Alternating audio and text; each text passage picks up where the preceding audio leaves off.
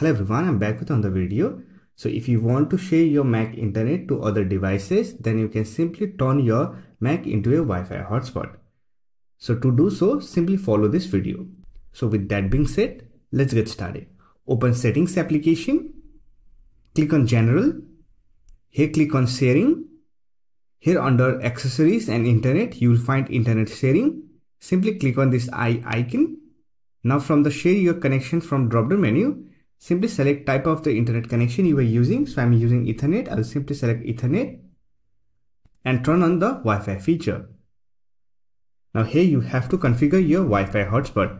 Give name to your network and for security enter password. After that simply click on OK.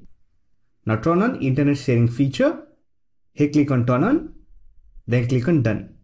Now you have successfully converted your Mac into a Wi-Fi hotspot. On other device, simply turn on Wi-Fi and scan for the network. Now if you want to disable internet sharing on your Mac, simply turn off this toggle. So that's it. This is how you can turn your Mac into a Wi-Fi hotspot.